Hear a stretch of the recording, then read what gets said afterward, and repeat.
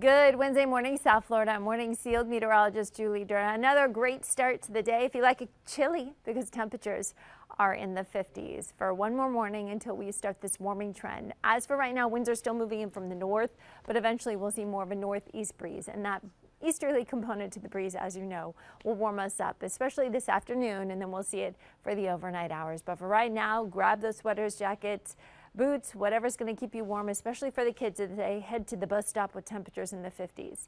Winds right now anywhere between 7 to about 14 to 16 miles per hour. Winds gusting in the 20s and 30s still in the Keys.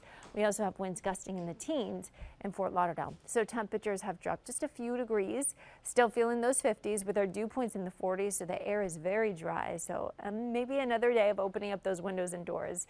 You'll notice the breeze will be in place again today, but it won't be nearly as strong. And then that northeasterly component starts to take a factor in the forecast and brings our temperatures warmer this afternoon. We'll be near seasonal tomorrow with lows back into the low 60s near the coast. Still holding on possibly to some 50s, but not nearly like what we've seen the past previous mornings. So today we warm up more than yesterday into the afternoon hours.